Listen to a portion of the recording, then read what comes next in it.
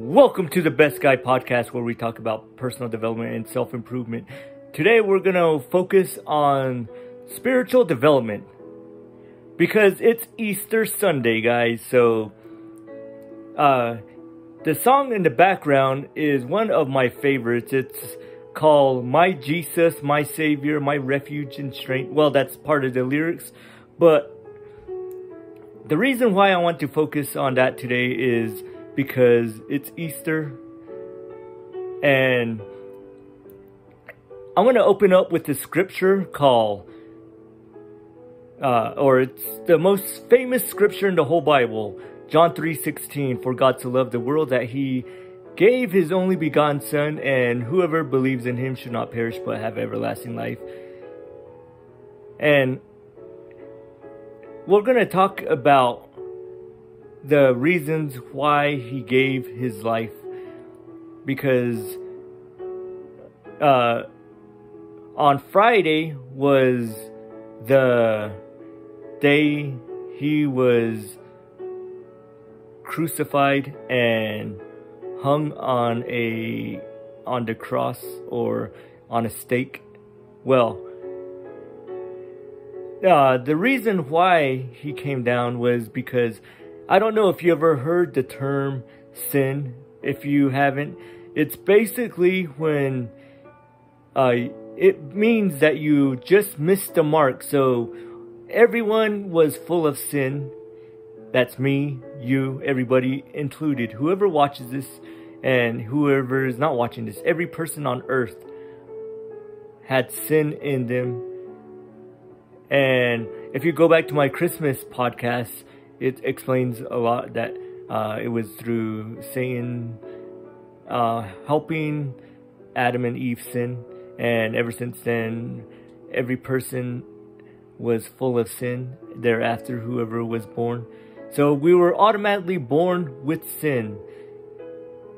And none of us could be perfect. None of us could do enough good things. I know there's a lot of good people in the world, but when you are automatically born, you are full of sin. You have missed the mark. So no matter how many good things you do, you're still not perfect. You're still not gonna make heaven, if that's what you believe. But that's what it says in the Bible. But here's the thing. No matter how many good works you do, you can't work your way into heaven. And that's why Jesus was put here on the earth, to go through the same things that we went through, loneliness and all the things that we battle, the wanting to be in a relationship, or just the hunger and everything that you go through. He had to go through for the first 30 years of His life. Then the last 3 were basically to teach 12 men, which you can call them apostles, disciples. But it was to build His ministry so that they could teach us later on through the Word of God, that we could be on our way to what they were doing, on our way to becoming closer to perfect. I'm not going to say we'll ever be perfect, but when you believe in the Word of God, a lot of people go to church, a lot of people, good people, but some of them are still not going to make heaven their home, no matter how good they are, because they haven't accepted Christ as their Lord and Savior. They haven't accepted Christ into their hearts. They say, I believe, but they still live a completely different life than the way they profess and for what they believe. So, none of us are perfect. And in the Bible, that's why Jesus Christ died. There were a lot of perfect people, but they kept turning away from Christ. Even the disciples, they followed him. They followed every word he said. They went out and did what he said, but they kept turning away. But that's why Jesus Christ told them that he has to go to the cross, that he has to be crucified. And it's not by works that we enter the kingdom of heaven. It's believing. And when Jesus Christ was crucified, he even told God, when he was looking up in the heavens and saying, "Father, forgive them, for they know not what they've done." And that's what he says to us. And back in the day, to get rid of your sins, you had to constantly make sacrifices. You had to shed animals' blood to get rid of your sin. But Jesus Christ died on the cross so that he could be the blood atonement, or the blood sacrifice that it took for us to make heaven. Here's the simple thing. Whether you're any religion, whether you're a Christian or self-proclaimed Christian, and you're doing everything by the Bible, but you have not repented of your sin, then you won't make heaven your home. Why? This brings humility. It humbles you when you know that you have to say, "God, I'm sorry. I made a mistake. I'm not perfect, and I ask for your forgiveness." That's what praying a prayer of repentance means. And that's pretty much what praying a sinner's prayer, no matter what religion you are, whether you're a Catholic or any other Baptist. Here's the thing though, you can walk away from grace. People, some religions will say that once you're saved forever, but you can walk away from grace. You can turn away from God, because that's your choice. That's what you chose. God didn't let you go, but you walked away freely. So you pretty much wrestled your way out of his hands. I know people say you're in his hands firmly, but you can wrestle away. Have you ever seen a kid pull away from his parents? Sometimes they pull so hard that the parents will accidentally let them go, and they're trying to grip onto them so they don't, their child will not get hurt. But then again, that child still wrestles away from their parents. But that's kind of like how we are with God. We wrestle away from him, and we hurt ourselves, and we walk away. We turn away from his grace. It's our choice, not his. We turned away so we can backslide. Whether you're a Christian and you believe this is truth. I've done it. I turned away from God for 2 years. I'm not perfect, and I'll never profess to be like some Christians think they are. But I turned away, and I went to a lifestyle I shouldn't have. Womanized, drinking, partying.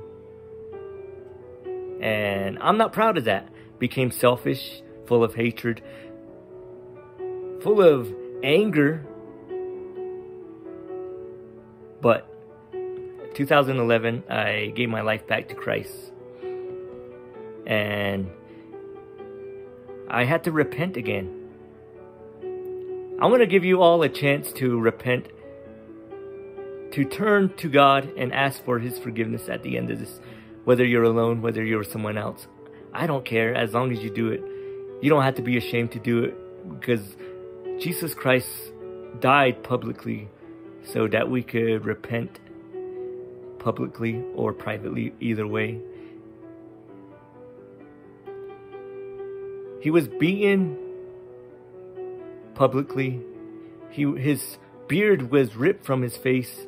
A cast of crowns were put on his head. He was whipped. And he was crucified publicly.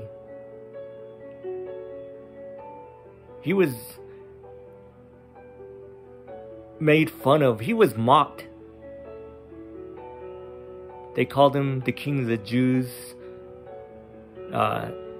They did it with sarcasm, making fun of him. But he did it all for us. What I like about this time is that we all get the chance to repent. I wasn't going to come on and do this. Actually, I didn't have it planned, but something in my heart was stirred. I know a lot of people are not going to watch this one, but it's okay. It's for the one person that watches this, gives their life back to Christ. I am a Christian. Like I said, I gave my life to Christ 2011. It's not perfect. I don't have no perfect walk. No one has, and no one ever will. But as long as you keep trying, getting up, and keep on going. And that's what today represents. Friday was the day that the apostles or disciples sat with Jesus Christ and broke bread and drank the wine. The bread represented his flesh, and the wine represented his blood. He said, "Take of this bread and remember, and do it in the remembrance of me."